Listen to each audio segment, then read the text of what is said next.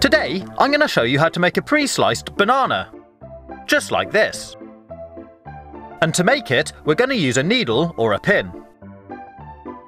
Start by taking a banana and choose one of these lines to work on. Then take your needle and poke a hole all the way into the fruit, but don't come out to the other side. Then move it back and forth, left and right, like this. This is actually slicing the fruit underneath the skin. When you're done, move the needle down a little and do exactly the same again.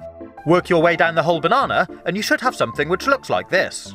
You can actually just see the holes, so when you show it to someone, turn it around to the back and hide them.